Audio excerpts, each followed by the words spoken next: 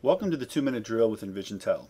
In our session today, we're going to show you how easy it is to use the new plugin from Envisiontel called Enlighten Connect to insert and manage Adobe Connect materials from your Adobe server inside your instance of Moodle.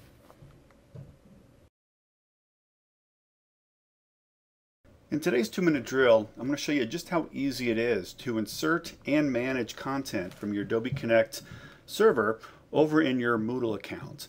Now the first thing I need to do is, if you look here, I've got a meeting that's set up inside this course. Now if I click into the live meeting link, you're going to notice that there is no link here that allows me to actually enter this meeting room, and it actually says this activity closed on Saturday the 11th of July. So I'm going to show how easy it can be to update the content so that Moodle is managing the access to a particular meeting room. So I've clicked the button that says update this Adobe Connect activity. I'm going to scroll down and there is a timing section right here in the middle of the page. I can set the date and time when this activity will begin. I can also set a date and time for when the activity will close. I'm just going to go ahead and set this for the 12th because today is the 12th. And if I scroll down and hit save and return to course, I'll be able to click into my live meeting link. And now there is a link that will allow me to launch this Adobe Connect activity. So using Moodle, we can control access for students to particular live meeting instances.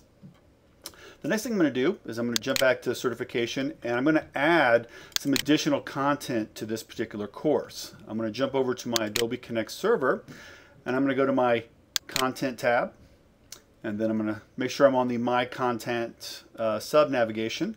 And then I've got a folder called Captivate Projects. I have a file in here called Adding Users. This is a little tutorial we created using Adobe Captivate that shows how to mass import users into your Adobe Connect server.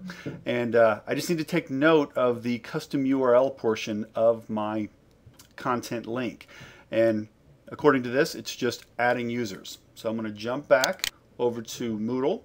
I'm going to scroll back up to the top. I'm going to turn editing on. And then come down to section 3 here, and I'm going to add an activity, and I'm going to choose the Adobe Connect activity option from the drop down. This will bring me to my wizard, which will allow me to name and define this content. So I'm going to call this adding users. My description, I'm not going to take the time to type up a description now. I'll come back to this. This is my description. Like I said, I'll come back and clean this up later. And then I just need to add in the custom URL portion of my Adobe Connect content, which was adding users. And I'm going to make this activity actually be available from the 1st of July until the end of July. So people have, in theory, a full month to access this particular content. And then I'm going to go ahead and click Save and Return to Course.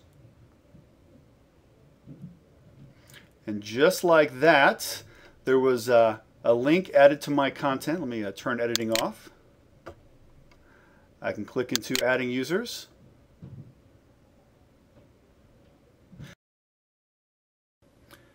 And just like that, we've added a link into Moodle, which allows us to access this Captivate file right within the learning management system. And that's how we add and manage content from Connect inside of Moodle.